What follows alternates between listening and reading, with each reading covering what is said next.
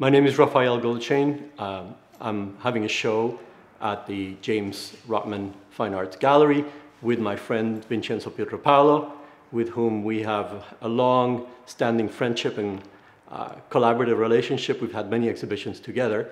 This is the latest, and I'm quite honored and pleased as punch to be doing this with Vincenzo. I'm showing two bodies of work. One of them is a series of interiors shot in Mexico and Central America, which show some of the diverse kinds of cultures that come together visually in public and private spaces in Mexico and Central America. And I'm also showing a series of self-portraits in which I represent my family, some of whom are real and some of whom are imagined.